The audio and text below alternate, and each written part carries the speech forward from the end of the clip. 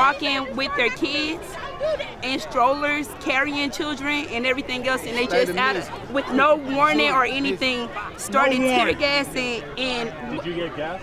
No, I wasn't that far up. I had my daughter with me who's 2 years old. I wanted her to be a part of this. I think that was wrong what happened, so I did want her to be a part of this. She's a part of the next generation.